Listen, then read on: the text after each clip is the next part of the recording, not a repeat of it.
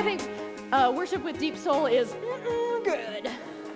All right, good. What that means, go to the next slide, is that it's meaningful and it's memorable. Meaningful and memorable. Meaningful in that somehow the message and the way the message was carried out connected with our life story in such a way that meaning was created. And memorable in that it lived beyond the time and place of that worship in some way. So, I want you to turn to someone next to you, and not whole groups because I won't give you enough time, but just a partner. And if there's like an odd, well, I know there's odd people in the room, but if there's an odd number of people, count myself among them, then a threesome is fine. But talk to, careful. Talk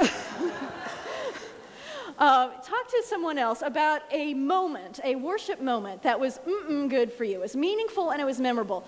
You can remember it, maybe from 20 years ago, it may be from last week, or anywhere in between. But it's not going to be a whole service, it's going to be just a snapshot, just a moment of a service that was good, something that really just has stuck with you and really touched you in some way. Okay, so just a couple minutes each, ready, go.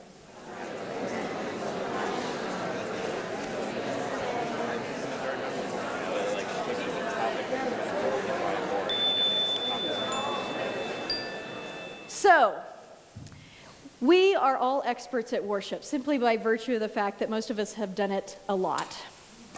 But we don't often, not all of us, and not all of the people who go to our worship services, are able to articulate why it is that something touches them. So this is meant to be a little analytical exercise, but we start with our stories, right? We start with our stories, like you just did. One of the characteristics I would name as a characteristic of good worship would be enacting what we proclaim.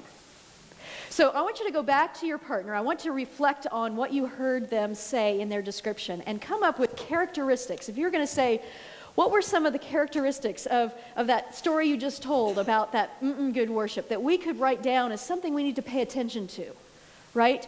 That adds to or contributes to what good worship is. You see where I'm going with that? A little bit of analysis. So just go back to your partner and for just a couple of minutes talk about what can you glean from their description that is a clue about a yearning that you have that creates meaningful and memorable moments. Okay, ready, go.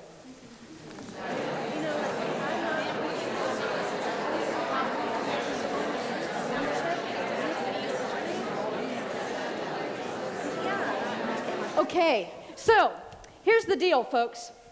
When you're wanting to get, evaluation is an important thing. But sometimes we think evaluation, oh my gosh. The root of evaluation is the word value. So evaluation is simply finding out what we value and getting more of it. That's what we just did, an evaluation exercise. We found out what we value so that we might get more of it, so that we might become conscious of what it is that we value and get more of it. This is what I recommend that you do when you start to ask people about worship in your communities. Don't start with what do you like and what don't you like about worship. This is not a good way to start, right? Because it keeps us in a sort of, it puts us right away in a defensive kind of mode, right? It's not very productive. Start with telling your stories of moments that have really touched you. And then begin to analyze and glean from that clues about what it is that we value, what it is, how it is that we are touched. What is it that makes our rituals meaningful and memorable? So just a little exercise, and start to ask people in your church, what's a moment you remember? What's a worship moment you remember that really lives beyond the time and space? It just like pops up back in your mind, and it was really meaningful to you.